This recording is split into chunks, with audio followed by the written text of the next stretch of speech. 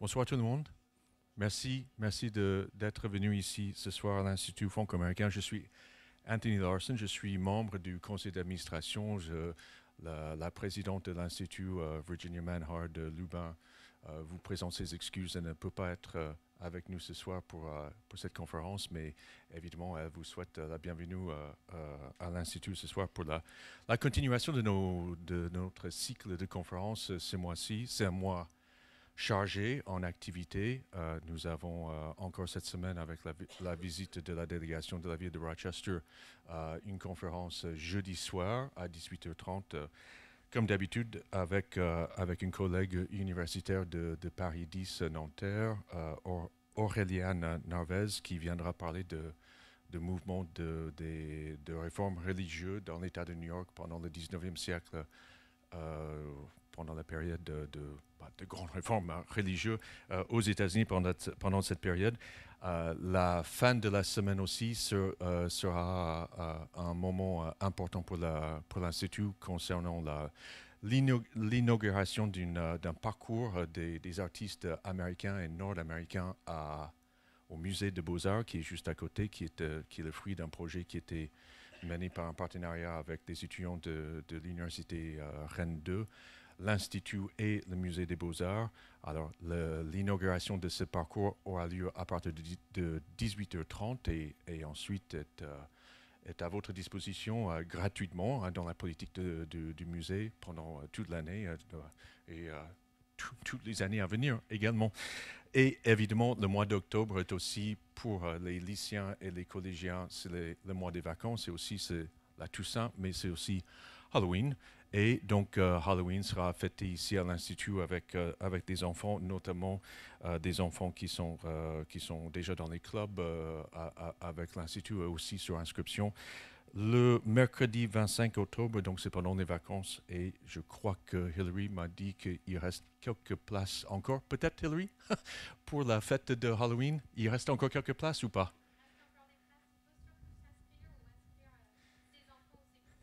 Voilà, les petits-enfants ou des grands-enfants ici présents, si vous voulez fêter Halloween aussi à la fin du mois.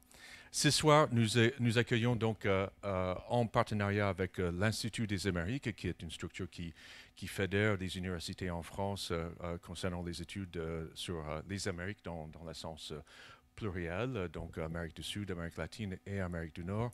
Une personne qui est ici avec nous sur une structure de chaire des Amériques, c'est Ted Ownby, notre invité qui est à l'Université Rennes 2 pendant un mois, qui intervient sur la question de l'histoire du Sud des États-Unis, l'histoire des États-Unis en général.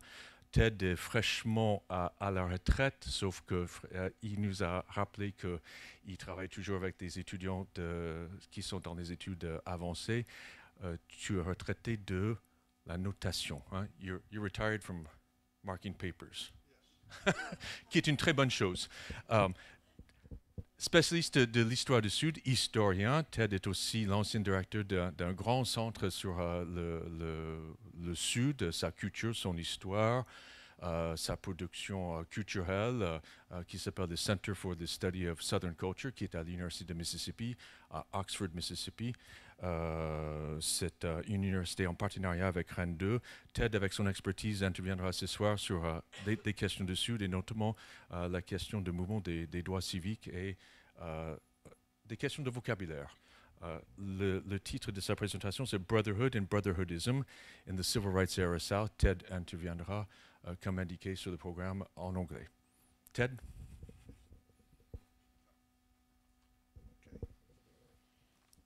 Merci pour l'invitation.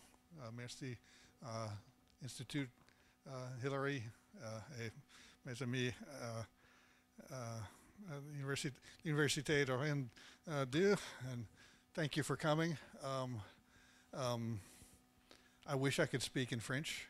I wish I could lecture in French. I cannot. And possibly by the time I leave, about 3 weeks from now, my French will be so much better that I could lecture en français as I leave, but certainly not tonight.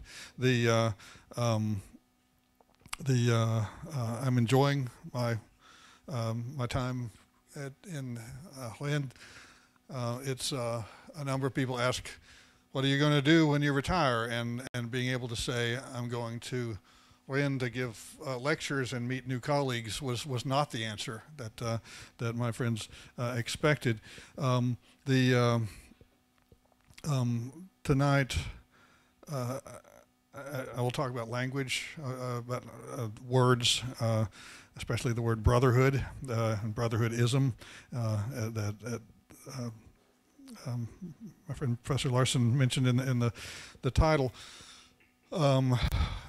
This comes from a book that came out 4 or 5 years ago on arguing about issues of family life in the American South, primarily in the 20th century. And I begin with a great work by Martin Luther King Jr. In 1963 from a letter from Birmingham Jail. It was published in 1964.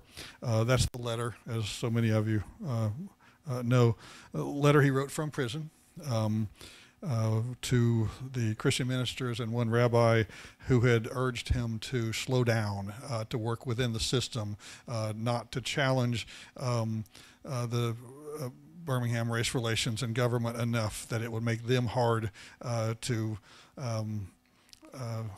move in the slow-moving ways that they were wanting that they were trying to do.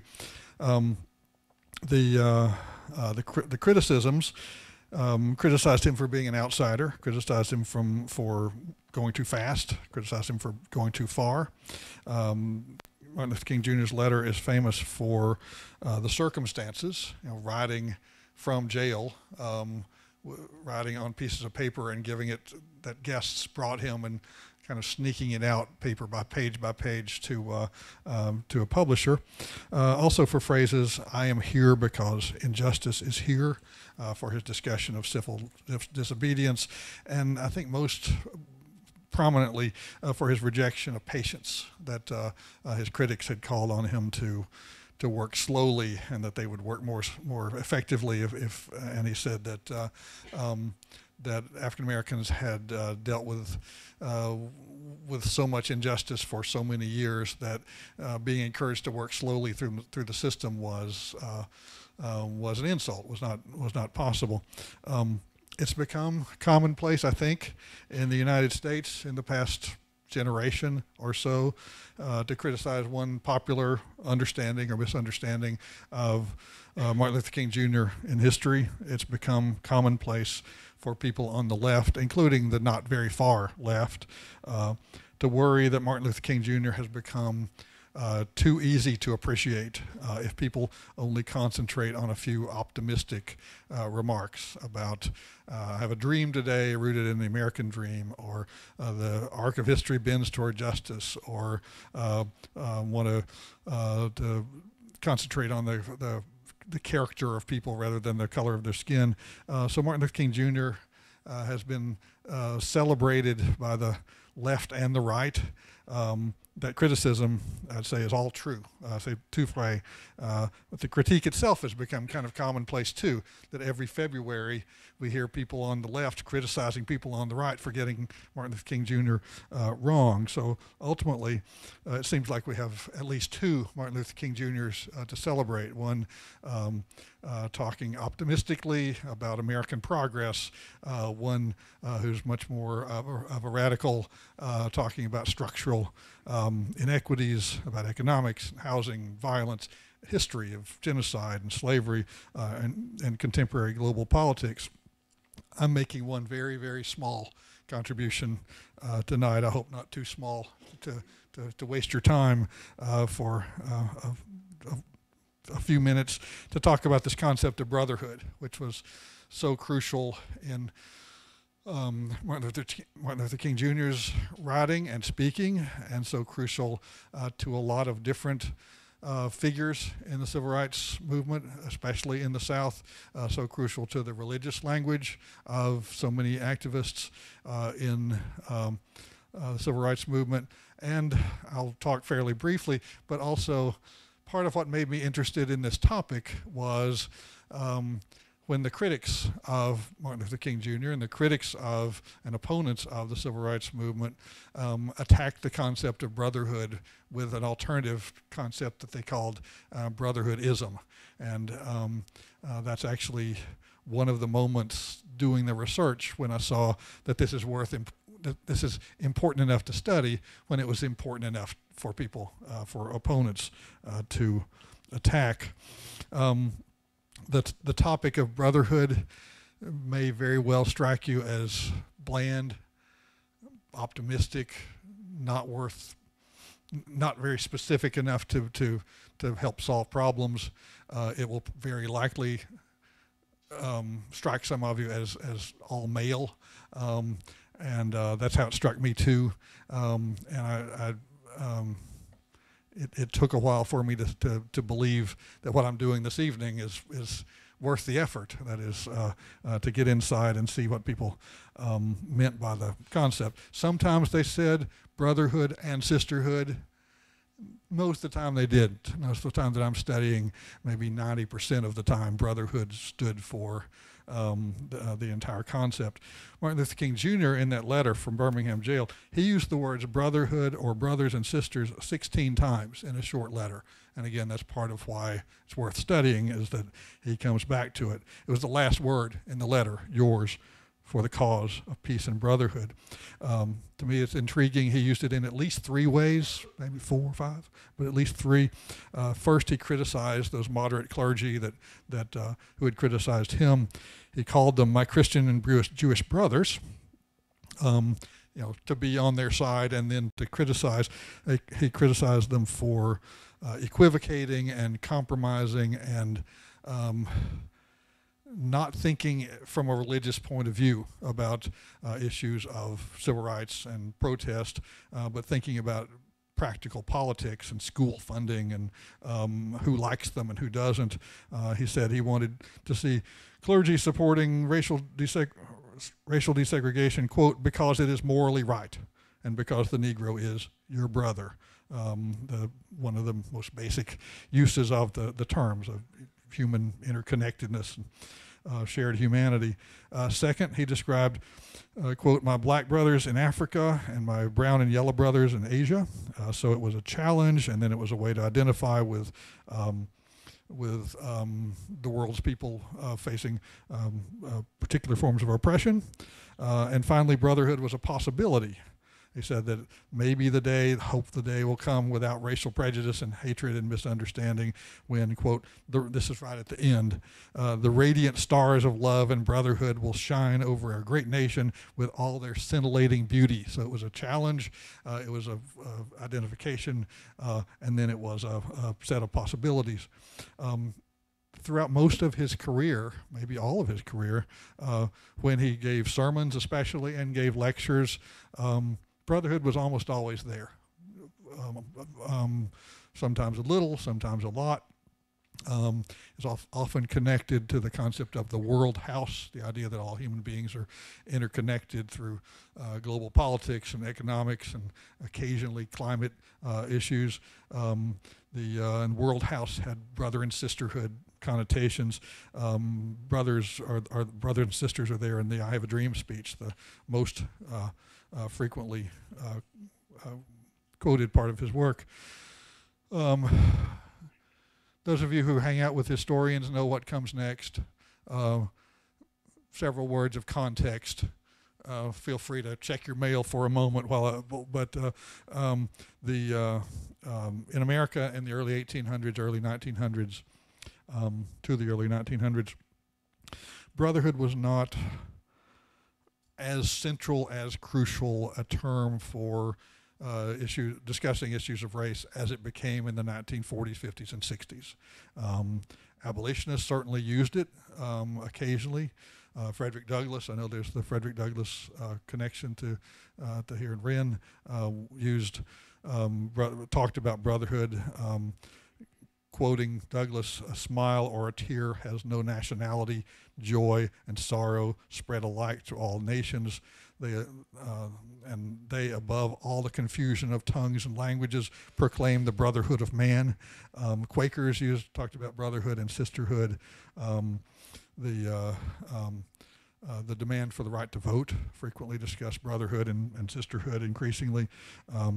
For the most part, though, the topics, the words brotherhood and sisterhood meant either literal biological families, or they meant interest groups, male interest groups, lodges, fraternities, sororities, political parties, labor unions,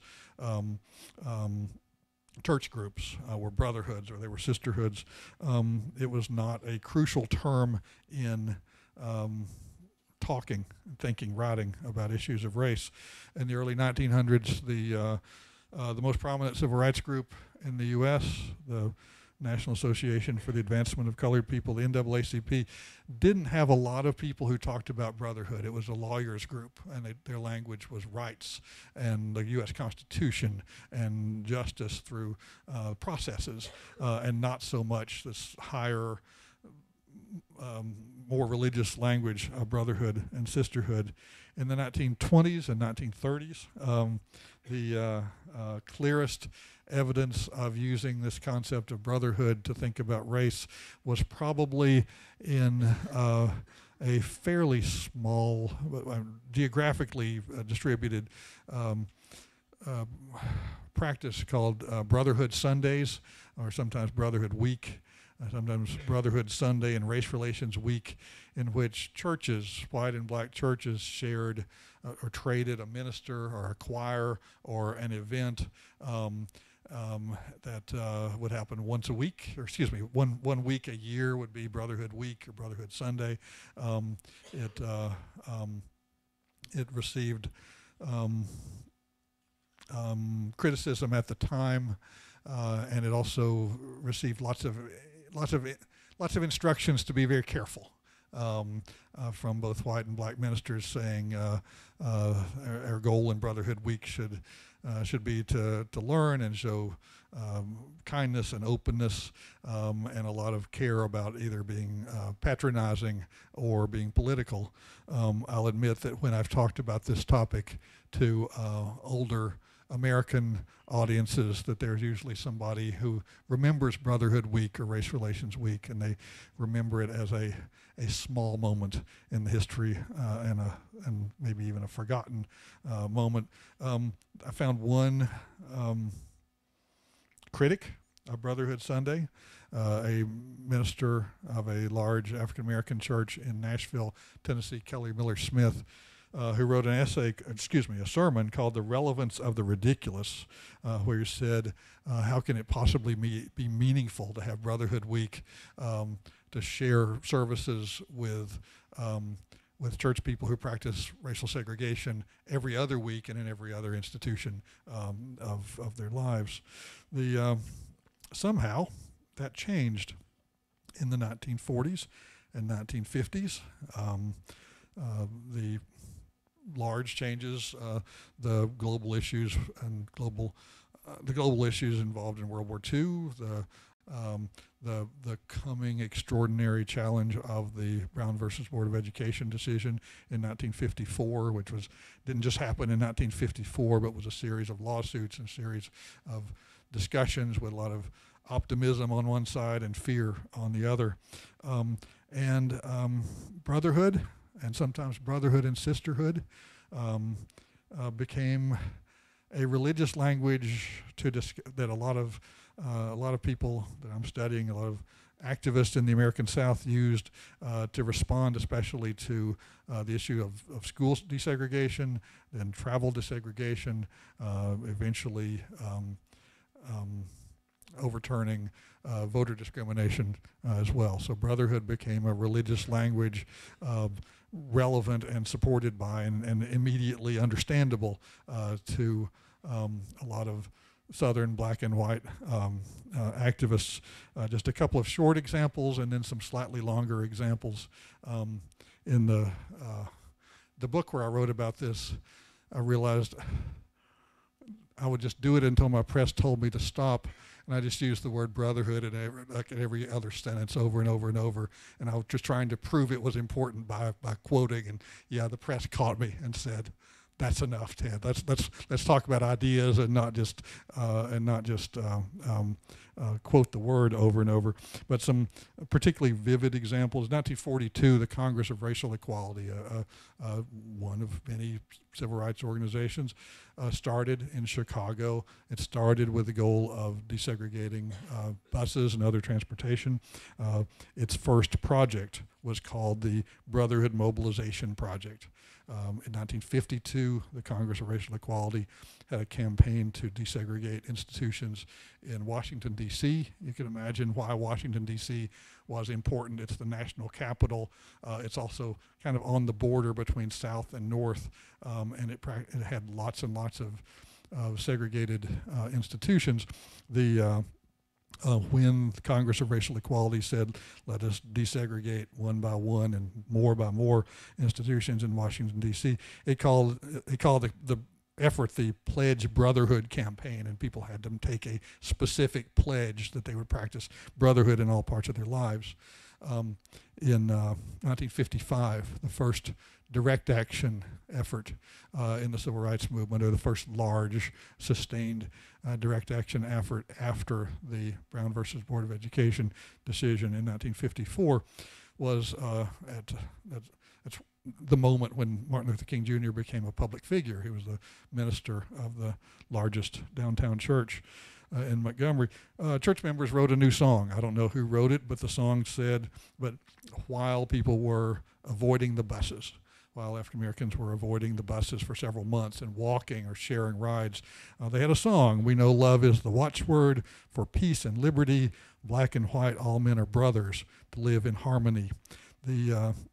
What I want to do for a few minutes is now to offer a few descriptions, short descriptions, of individuals in the American South, all of them supporters of the civil rights movement in one way or another, right in the middle of things or from the background, and how they used concept of brotherhood, and for some of them brotherhood and sisterhood, and for most of them not. And with your permission, I'm not going to describe them as black or white individuals, because for a lot of them, brotherhood was central to overturning the idea of race, to deconstructing and making irrelevant the concept of race. So I'll just talk about these individuals and how they used the terms. One, in Florida, Mary McLeod Bethune. She worked for decades on interracial committees, on anti-lynching movements, on America's first or second leading figure in African American education, especially education for black women.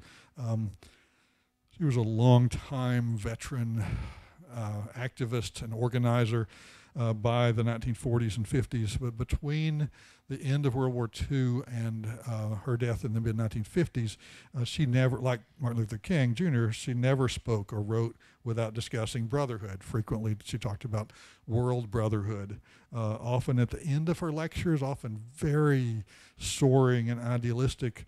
In 1954, she gave a lecture at the Brotherhood Lunch of the National Council of Negro Women, a group she had helped form. She urged younger women to carry on their work until the spirit of brotherhood shall have enveloped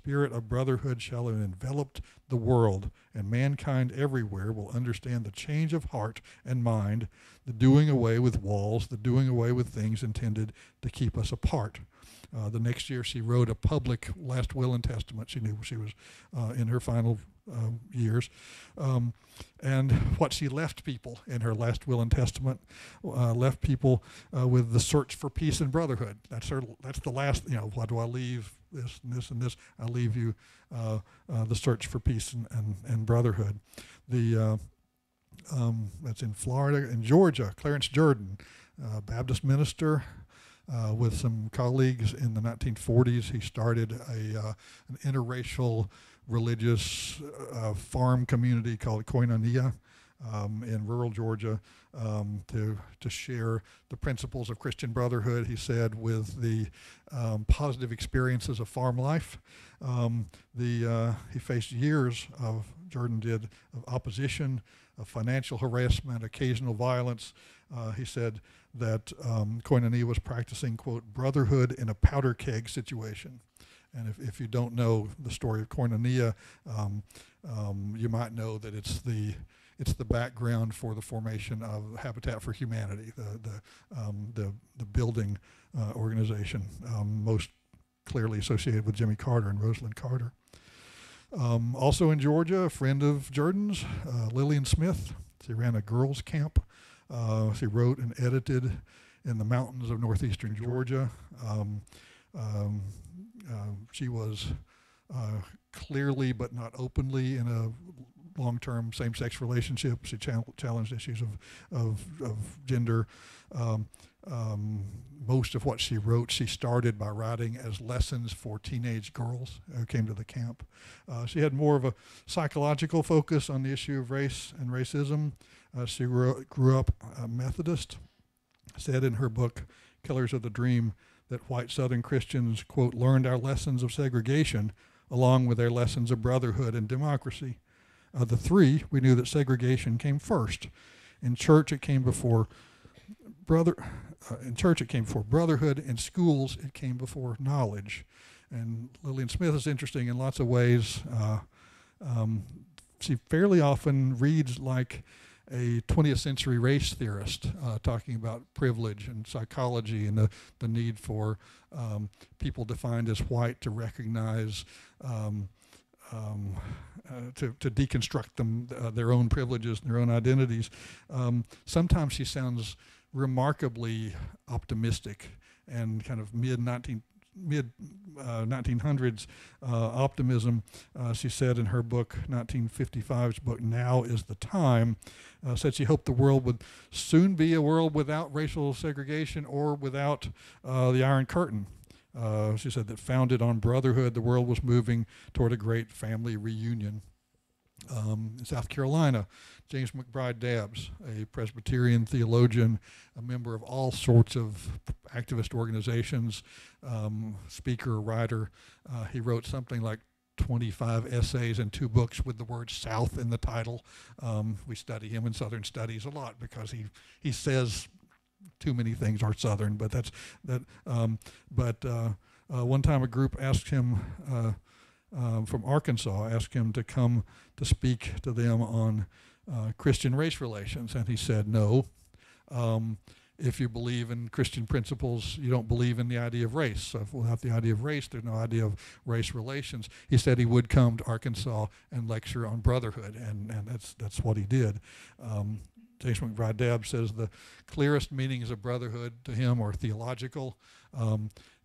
He grew up in a time when the specific activity for churches were to try to save the souls of individuals.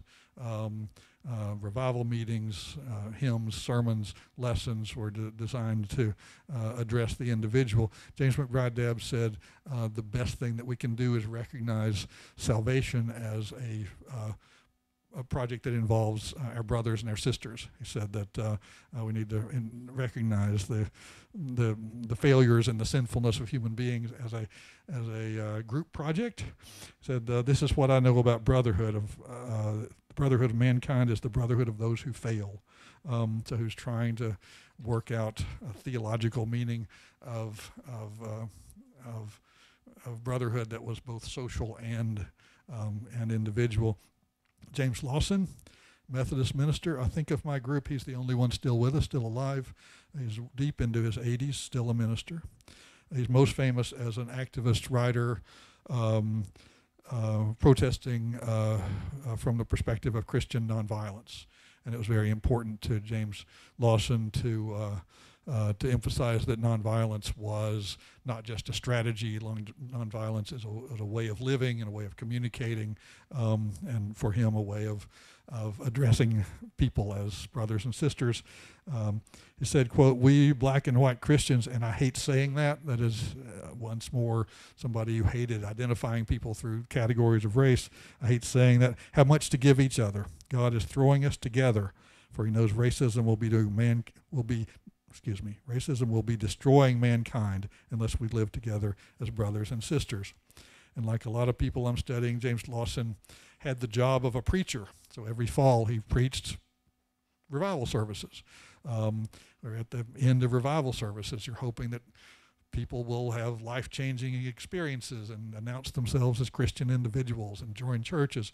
And he said it is extraordinary and wonderful that people are filled up with beauty and inspiration. And he would tell them beauty and fullness and inspiration are exactly what you should have right now. Now, go serve your brothers. Now go serve your sisters. Will Campbell.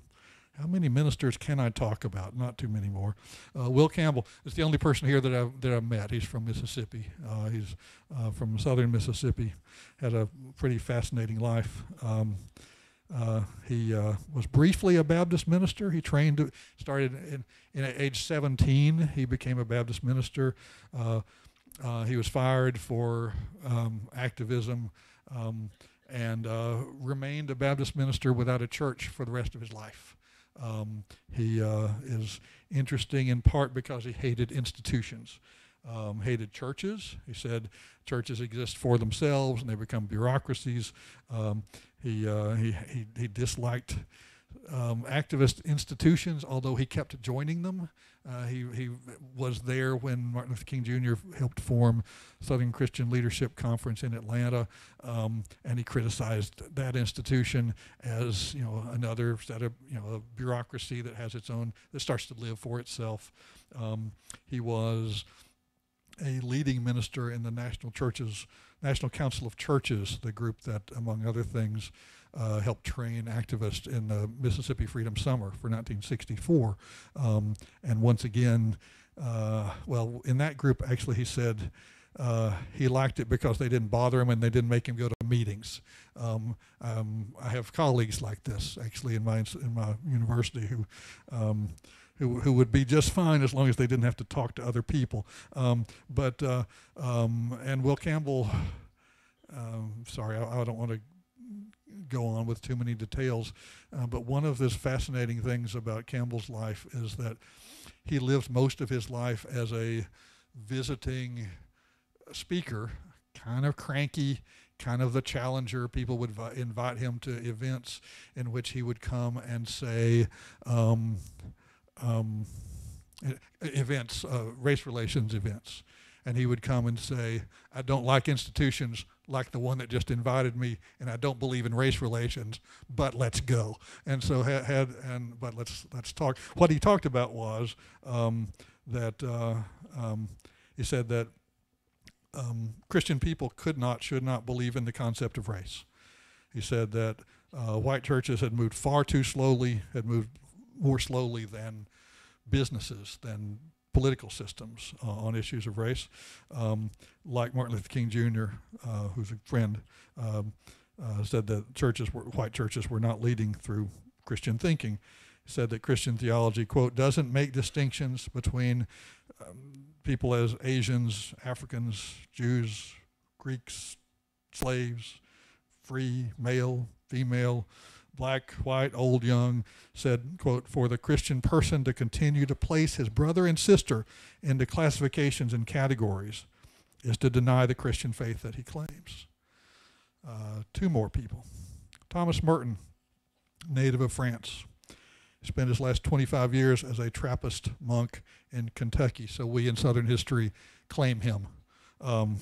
Share him with Thomas Merton wrote a great deal about autobiography and spirituality, the relationship between Christianity and other religions. He only started writing about the concept of brotherhood in the mid-1960s in relation to issues of race and in relation to his observations of the civil rights movement. Thomas Merton lived in a monastery that did not have communication technology, radio, television, daily newspapers. He received news about the civil rights movement through popular magazines, read them 2, 3, 4 weeks after the events that they described, and then talked about them theologically in church lessons to other monks in northern Kentucky.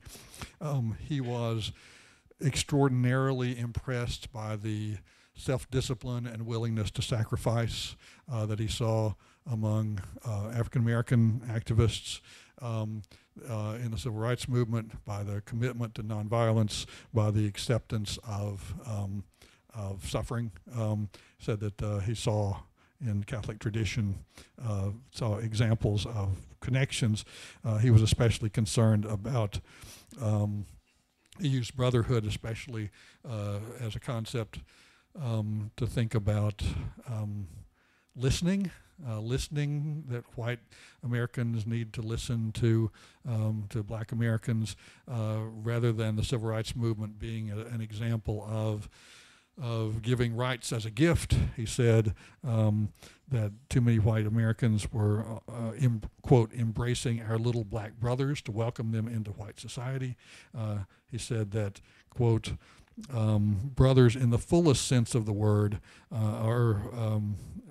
brotherhood in the fullest sense of the word is a practice of equal listening, equal respect for dignity, equal learning as well as teaching.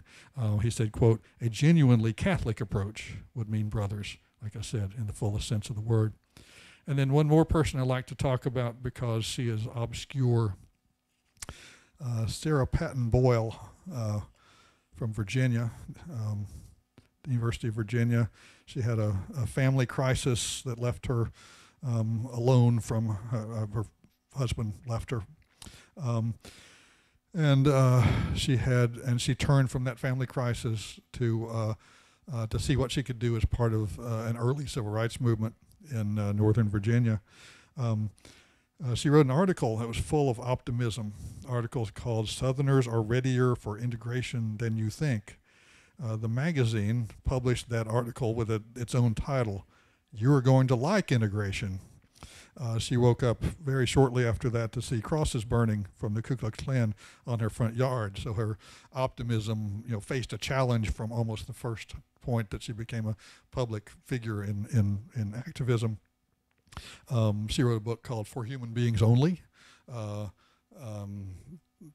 was kind of an advice book about how white and black Americans should talk to each other. It said, let's stop talking about race and talk about ethnic groups. She has an essay called "What is Brotherhood?" And for her, brotherhood was constant work, constant learning, constant listening.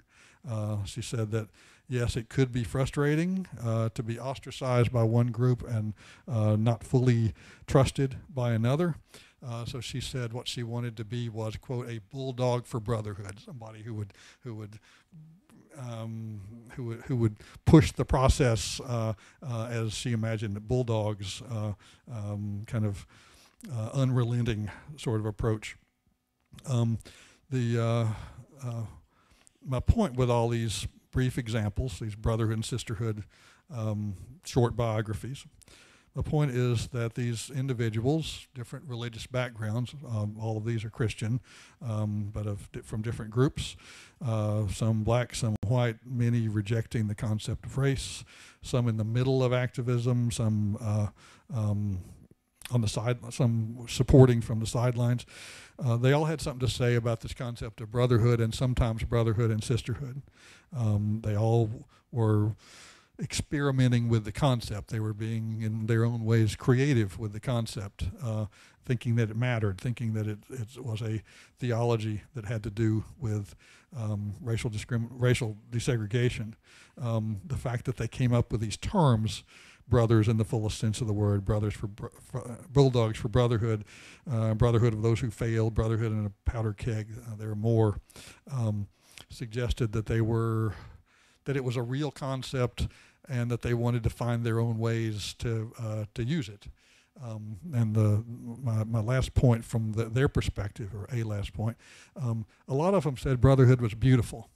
It's a concept that historians don't address very much. We address, fairness, equality, issues of class, not aesthetics so much. But Martin Luther King Jr. talked about a psalm of brotherhood, a symphony of brotherhood.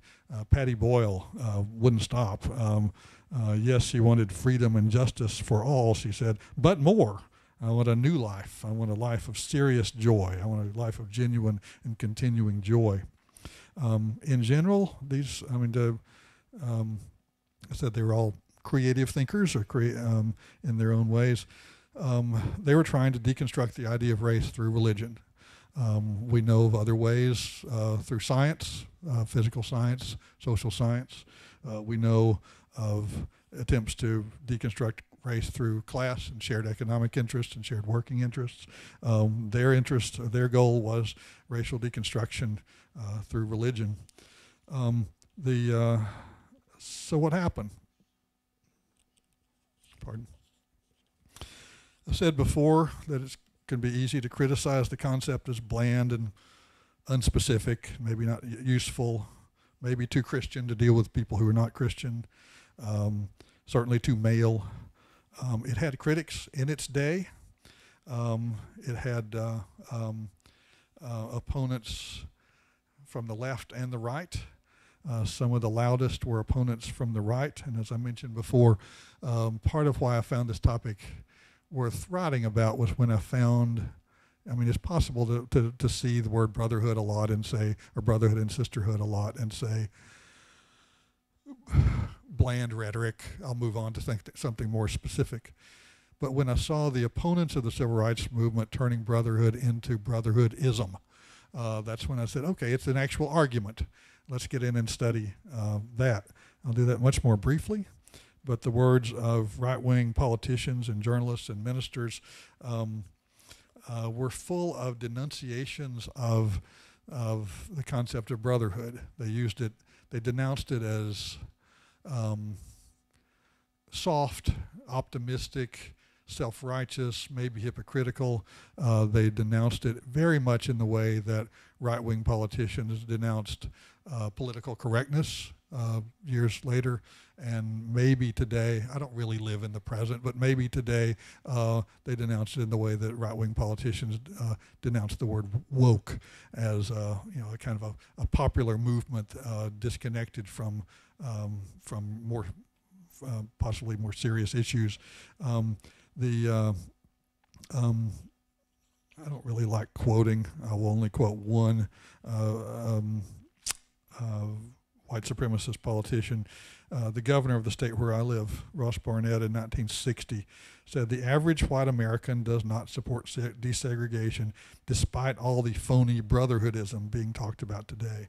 He went on to criticize brotherhoodism in television, in journalism, in kind of national education magazines and movements.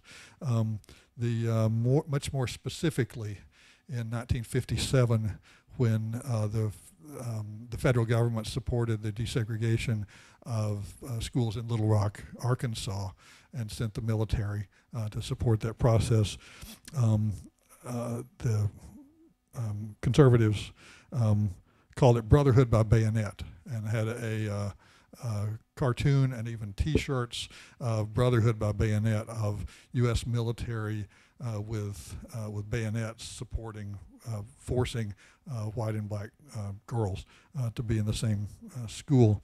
They use the term brotherhoodism a lot. As far as I can tell, that is a brand new term from the mid-1950s. I've looked and have not found it anywhere else. It appears especially in right-wing publications, the sort of publications that can be troubling to spend much time with. More specifically, they made a couple of arguments, and I will speak for them without I will give their arguments without quoting. They said this argument: one, brotherhood and sisterhood were about horizontal relationships, about tolerance and love and kindness and universal respect, and all of that may sound good, they said, but they said if all we have are horizontal relationships, love and kindness and respect, if all we have are horizontal relationships, then we live without authority. We don't have God setting rules. We don't have parents telling children how they should live. So they said that brotherhood and sisterhoodism was encouraging life without standards, life without moral standards. It was life that's just based on getting along and being kind. As part of a broader argument, the second argument, the massive resistance figures, massive resistance, the general term for the opposition to the civil rights movement, especially on issues of schools, public schools. Massive resistance figures considered themselves to be leading a movement for the rights of parents to determine the associates and futures of their children. And they said that a parents' rights movement was fighting against a sibling-to-sibling movement, a brotherhood and sisterhood movement. So they said that, you know, if parents get to determine what their children should live like, should be with, who they should be with, what they should aspire to, what their futures should be, they said that brotherhood and sisterhood thinking was intruding into that, was getting in the way of that, was undermining parenthood, the power of parents, by substituting social science or optimistic language or different sets of leaders. More broadly, a number of opponents of school desegregation said that school desegregation would lead to the end of race by allowing white and black children to start associating with each other, and then that would lead to dating and marriage and sex and children. And so a lot of them in this parents' rights movement were imagining that desegregation would in the same way that they were imagining the end of white supremacy coming from their children or from their grandchildren. And one more particularly ugly argument, a number of the massive resistance leaders said that that black families are particularly weak, that there's too many teenage single parents, too many single mothers. They said that they didn't want their white children associating with the results of the weakness of black family life, learning the lessons of kind of multiple definitions of family life. So it was one more attempt at asserting the power of ideas of parenthood, sometimes just fatherhood, to reject a movement that came with the theology of brotherhood and sisterhood. That lasted a long time. That idea that brotherhood and sisterhood was speaking up for that brotherhood and sisterhood worked against moral standards that led toward anarchy or an amoral state. And I would say that, and I argue in scholarship when I have much more time than you have any reason to listen to me to talk tonight, that this idea about vertical relationships as opposed to horizontal relationships, saving the power of parents, that's part of the background to family values thinking in religion, part of the family, part of the background to the moral majority and the movement toward certain ideas in right-wing politics that we see in the 1970s and ever since. Just a few minutes, just a couple of minutes, and then I'll be happy to see what you think about all this topic and either answer questions or more productively, I suspect, listen to suggestions and potential objections. In the mid-1960s, late 1960s, early 1970s, brotherhood as a concept faced criticism from the left as well, especially from black activists who said their goals involved power and self-determination, not desegregation, not a symphony of brotherhood, but authority. Just two examples, maybe three. There's a famous document in 1966 when the Student Nonviolent Coordinating Committee decided it needed needed to be all black in leadership and membership with white supporters but not members. The Student Nonviolent Coordinating Committee said in that document that Brotherhood was getting in the way of real issues, of real communication. Said, quote, "One white person can come into a meeting of black people and change the complexion of the meeting." That's a nice term, is complexion. Change the complexion. People would immediately start talking about brotherhood and love. Race would not be discussed. They said that very few whites could understand anger or history. They were wanting action. They said that Student Nonviolent Coordinating Committee said that those whites were wanting to assuage their own guilt or to feel superior to other whites, not to address issues of power in the black community.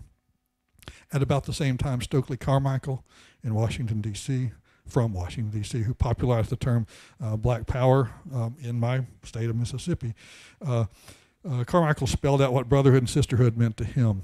He said brotherhood and sisterhood meant shared experiences of facing long histories of slavery, violence, segregation. By our black brothers and sisters, he meant the entire African diaspora, with people identifying with and working with each other. He said that quote, black power is a search for home, for something we can call our own. He said the love we seek to encourage is within the black community, the only American community where men and women call each other brother and sister where we meet. And in fact, it was the 1960s when the terms brother and sister became synonymous with black man and black woman. Didn't appear in dictionaries until the early 1970s, but dictionaries, they take a few years. More speculatively, I'll mention just very briefly, 1964, some of you, you don't have to follow. This is a suggestion. You don't have to follow me on this, but many of you know the Sam Cooke song, "Change Gonna Come." Born in a little tent, just like born near a river in a little tent, just like the river. I've been running ever since. There's a line. And I go to my brother and I say, "Brother, help me, please." But he winds up knocking me back down to my knees. Maybe that's the brother as potential allies that Carmichael was talking about and the Student Nonviolent Coordinating Committee was talking about. Maybe not. As many of you are probably wondering, am I going to talk about the feminist movement and responses to a language that is almost entirely male? In general, the feminist movement in the South used sisterhood to mean specific common experiences facing legal discrimination, political discrimination, economic job discrimination, violence and potential violence, reproductive rights issues, sexuality issues. There was a New Orleans abortion referral services called Sisters Helping Sisters. There was a new lesbian religious camp called Camp Sister Spirit. There was a lot of discussion of sisterhood in a new movement in the 1970s to make rape kits available. They did not, as I've read, as I've seen, as I've researched, I did not find feminist groups attacking the concept of brotherhood in the ways that, for example, the Student Nonviolent Coordinating Committee document did, but by talking about sisterhood as of groups of women with specific interests, they made brotherhood irrelevant. Brotherhood was not part of the language. Sisterhood was meaningful, useful, potentially beautiful and powerful. In that setting, brotherhood was not this big unifying concept. To conclude, finally, and thank you for your patience, I find when I have a microphone, I talk faster than I usually talk. I'm not sure why that is. I don't know if anybody else does that. But I appreciate your patience. The question, what good might brotherhood be? I start to answer that. I'm just a historian. I talked earlier that I'm just a historian reminds me of Elvis Presley telling people, just an entertainer, ma'am. I'm just an entertainer, and I don't really want to identify with Elvis Presley, but that comparison comes quickly. The answer is no, not really. I don't think there's. I'm not a spokesperson for the concept of brotherhood. I think it's fascinating. I think brotherhood is too male, too gendered. It cannot be overcome to be effective. The idea of rejecting human categories would be complicated in a world where we have so many people have worked so hard to argue for the rights and dignity and worth of all of their categories. It may just not be useful on a lot of topics. And we talked about this in an earlier group. The term racial reconciliation may be a little closer to what some of the people who talked about brotherhood, maybe the contemporary term. Words I hear that seem to line up with brotherhood are things like civic strength, civic courage. If I can end tonight talking about strength and courage, I can't imagine a better place to end. So I thank you very much, and I'm happy to hear what you might want to ask or might want to say or might want to contribute on this topic. Thanks.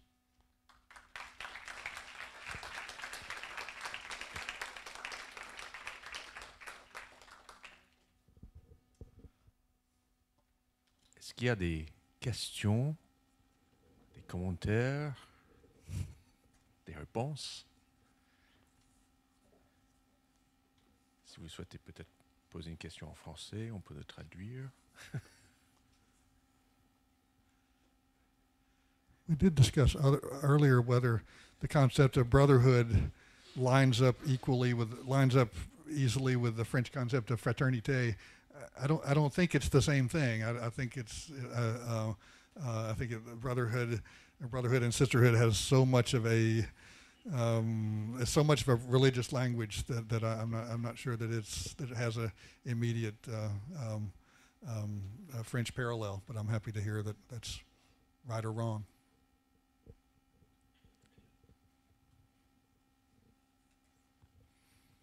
In that sense, Ted, if I could, an excellent question in the back.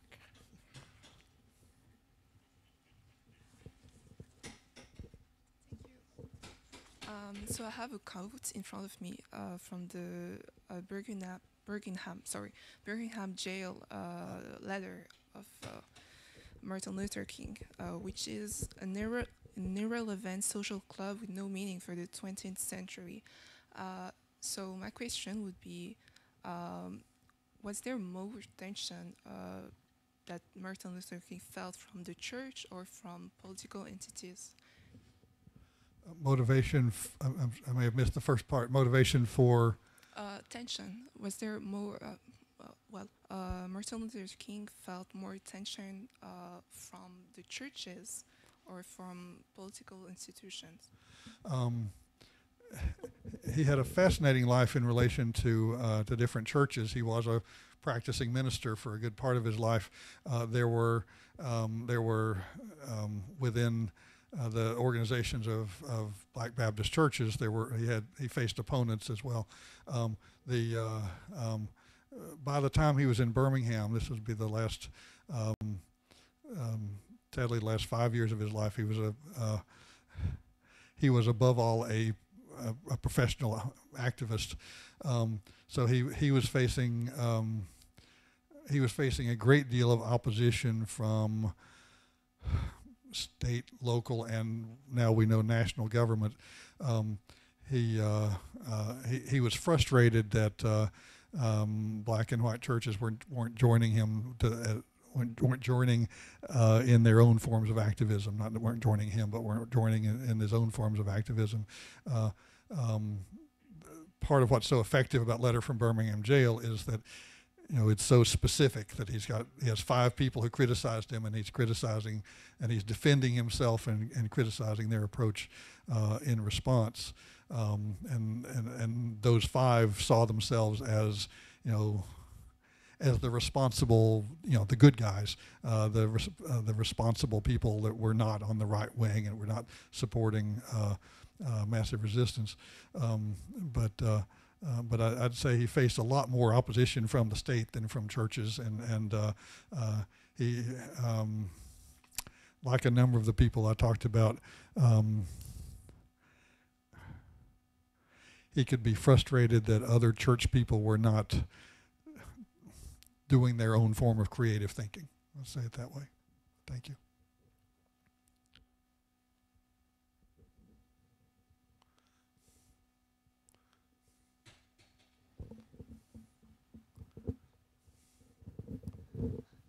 Thank you for your historical views on what happened 40, 50, 60 years ago. I'm interested to know what you think about the Brotherhoodism that you referred to, and how you think it might equate, or not, with the wokeism that people are talking about today.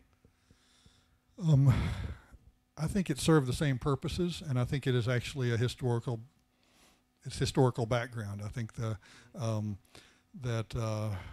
kind of rhetorically it sounded about the same thing. That is, rejections by people who believe that there need to be clear lines of authority, that parents should be able to tell their children how to live, that the media is getting in the way. Our kids today watch television too much in the 1950s and 60s. Our kids today are completely online in the 21st century, and the messages that they're hearing are all about humanism or egalitarianism. I think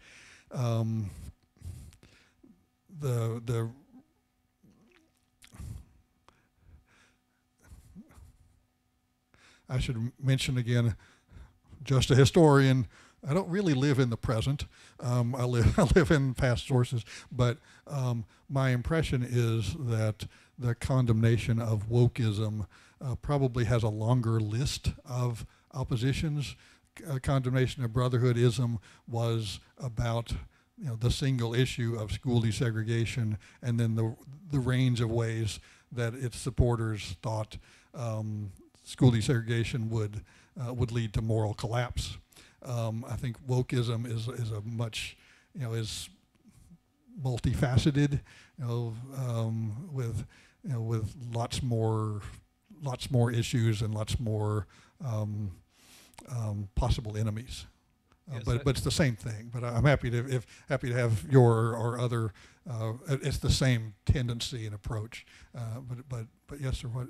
Well, it's hard to put a definition to wokeism today, and I think so too. when it seems to be a right-wing catchphrase that a lot of people are using, and I was aware of the Brotherhoodism as a right-wing catchphrase at the time, but I also remember that for the black community, woke was something that was very specific.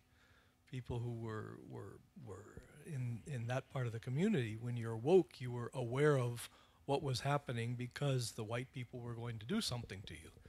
And you had to be awake enough to know what to do. And it seems to have morphed into something completely different, into this right-wing catchphrase that I still don't have a definition for. But I was hoping that you, as a historian, might be able to shed some light on the historical point of view of woke in the 1960s. As a historian, I think I may have done all that I'm comfortable doing by pointing out the lines that from Brotherhoodism to political correctness, which again multifaceted, to anti-woke, the criticism of people for being woke certainly includes a kind of individual morality of suggesting that that either you are or not, and if you're not, that you're still sleeping. So thinking, broader than the black community that you were mentioning. I think the critics of the concept, don't like being called asleep, but I don't know that there is yet the scholar of wokeism, and it won't be me. So.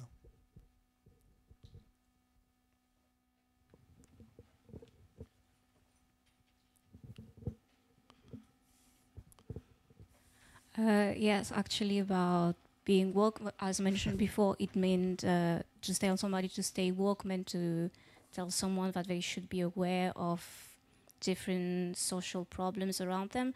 And I think that it's the fact that in the very recent years we've moved to a different meaning of the word is partly due to the misuse and the bastardization of African American vernacular English, which happen very fast online, which happens regularly because, as I remember, back in when at the beginning of the Black Lives Matter movement in 2013, I would very rarely see the word work being misused as it is now, and wokeism wasn't really a thing, and it's still meant to stay woke, but it is something that has been spread online really quickly and has been misused mostly by people who don't speak AAVE. So I think that's how we ended up with the right wing being made aware of the word and using it to mean anything that can be politically correct, but they don't agree with, for example, because there are a lot of things that also are being described as woke, but are just maybe fake situations that a straw man for the right to blame different issues on the left and on people who are more socially aware. So I think that's partly the reason why wokeism has developed. I think that's a better answer to the gentleman's question than I gave, so thank you. And if you're ready to write that work, good. When people start referring to something as something they don't like as ism, that's immediately a way of distancing themselves from the real meanings.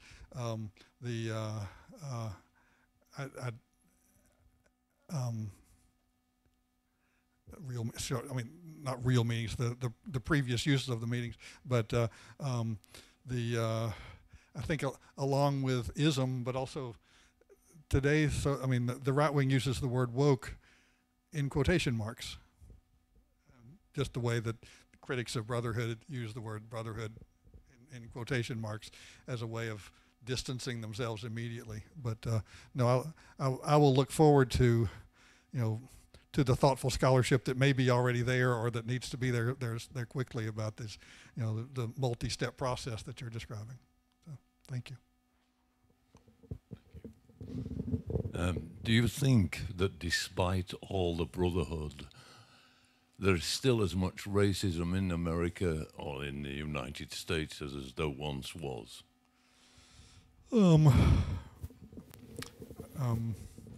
This is a rare moment where Elvis is attractive to me, but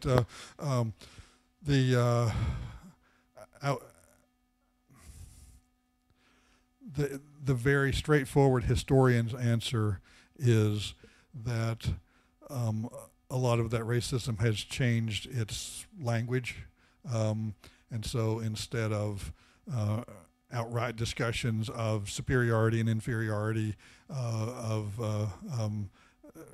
clear disparaging comments, a lot of people practicing a form of white supremacy mask that in language. They talk about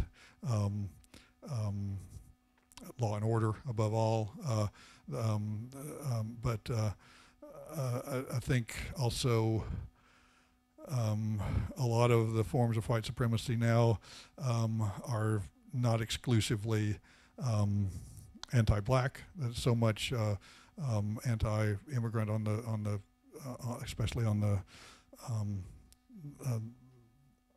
on issues of Latino immigration, and so that there are different types. How to put it together and say things are better, things are worse. I want to be hopeful and say there are clear signs that some things are, some forms of insult and humiliation are harder, and but beyond that, I don't really want to. So I mean, but beyond that, I don't have a comfortable way to answer that. But thank you for a question that I stumble through. I appreciate it. So, back in the back row.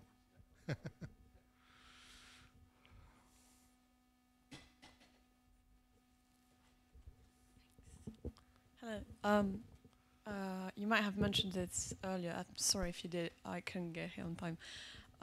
Did any black artists or non-religious people in general participate in the Brotherhood movement, or was it something that was necessarily linked to Christianity? No, that's a great question. It may be that I so frequently looked at religious sources that I didn't find other uses of the term in secular language. I found a lot of examples of groups that had not used religious language and not used brotherhood and sisterhood before, starting to use them in the late 1940s and 1950s. The NAACP I mentioned.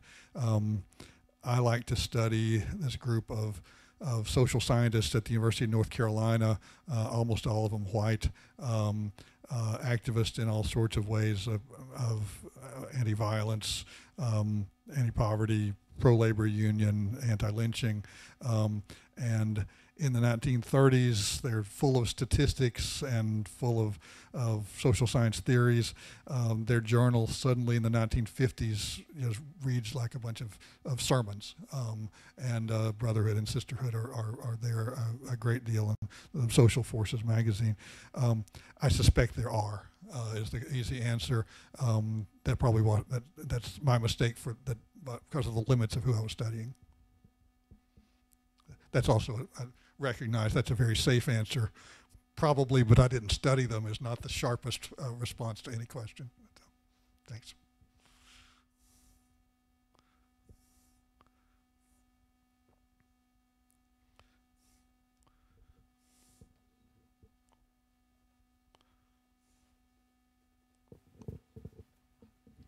Yeah, thank you for sharing what you said today.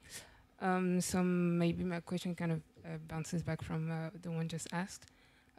Do you think that, so like you said, brotherhood maybe was a notion brought up to deconstruct desegregation through religion, because I assume that a lot of racial theories also were born from religious, let's say, arguments, or so do you think that Brotherhoodism, or just Brotherhood, was just specifically targeted to speak more to religious people, and that it didn't resonate as much in other circles? I don't know if my question is really clear. I hope it's. I'll answer what I think is your question, and if I miss it, apologies. A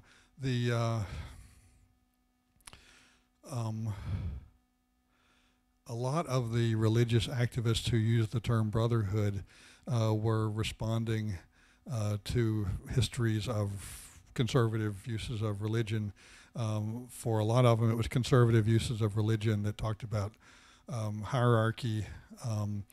For a lot of them, it was conservative uses of religion that said that religion should be non-political. That they called it the spirituality of the church in some denominations. And so talking about brotherhood, as a couple of the people that I mentioned, was for them their way of saying we're not giving up on salvation and conversion as part of what Christianity does. We're trying to make it more of an active process. For a long time, that was one of the divisions in American Protestantism was politically active Protestantism and politically not active, where Protestantism that is geared toward adding new members to the church and staying out of issues, with the occasional exception of prohibition, for example. So the people that I talked about, including Martin Luther King Jr., came from a tradition where they could easily see one or both of those forms of conservatism, and they were trying to reject that. How many of them? I'd have to pause and consider how many of them, and in what ways were they trying to influence people or reach people outside of a religious setting is a harder question, and I've talked, and lots of scholars have talked better than I can, that did this really specifically Christian language that these individuals used, could they use it to address people outside who weren't Christian? They thought the best Christianity that they knew was universalizable and welcoming to all people, but were those people part of the same language and ready to listen in the same way is another question. I think the answer to that is pretty obviously it's going to be hard. But there were also moments, sorry to rattle on, there were certainly moments when some of the, on the other hand, when some of the less religiously, some of the activists who are less likely to use religious language really appreciated the attention and inspiration. The NAACP was, like I said, this legal organization, and suddenly in the late 1940s, there's a spike in their membership and spike in their significance for different reasons, but they appreciated it when there were, whether you call it people attracting other people through public relations or just people kind of elevating the stakes. So it was a positive thing. But my first point is, I think, is more specific to your question, is probably more important, that these were Christians who believed that their Christianity could speak to all people in the world without, possibly with Thomas Merton as the example, without a lot of work on thinking about how all those people in the world were hearing or using that language.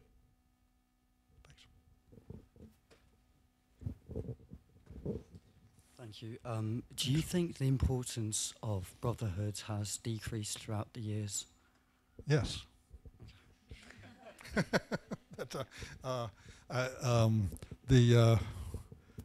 We're not supposed to answer questions yes or no. Academics are never get to do that. Yes, it has. I think in part because of the gender. It's just a gendered term. It's as much as people used it thinking that it meant all human beings, that it's still a gendered term. And I was intrigued occasionally to see people using sisterhood and brotherhood, because it was a very intentional effort to make the point that it shouldn't be a gendered term, but it is a gendered term. More broadly, it just has its limits, and also there are lots of human problems where the concept of brotherhood just doesn't help. Maybe it does, or it hasn't helped at least. So I think it's, to me as a historian, let's talk about it because it doesn't seem immediately relevant. That's part of what we do. Hey, look, this was important. But I think the question, where is it now? Brotherhood primarily means today what it had before, that is men's groups with specific interests. Thank you. It's part of what academics are supposed to do is say, oh, it's far more complex, but no, it's not far more complex. Thank you, Ted. Merci beaucoup. Merci pour cet échange extrêmement riche, et pour Ted, thank you again for an excellent conference, rich and full of lessons. And so, again, thank you very much. We hope to see you again Thursday night or at the end of the month for other activities here at the Institute. Thank you, thank you, thank you. Merci. Thank you very much.